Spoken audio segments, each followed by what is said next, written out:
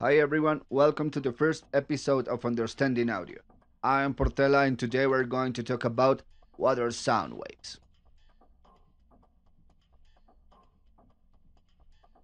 A sound wave is the result of the reaction between a source and a medium. As an example, we could use a speaker and send some energy to it. The speaker will start to oscillate, moving the air in front of it. To measure this reaction, the scientists invent the oscilloscope to give us a visual representation of the waves.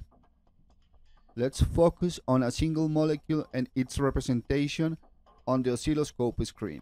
First, we have the molecule on undisturbed position known as equilibrium position. Second, when we apply energy to the source, the molecule starts to oscillate. The maximum displacement measured from the equilibrium position is known as amplitude, and it's measured on dBs or decibels. Third, the time it takes for a molecule to displace forward and backward to equilibrium position one time, it's known as the period or cycle, and it's measured on seconds. Period is represented by the letter T. Fourth, the number of oscillations of a molecule in 1 second is called frequency, and it's measured on hertz.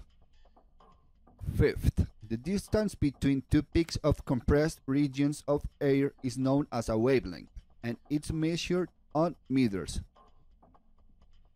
Shapes of sound waves. Sawtooth wave, sine wave, square wave, triangular wave,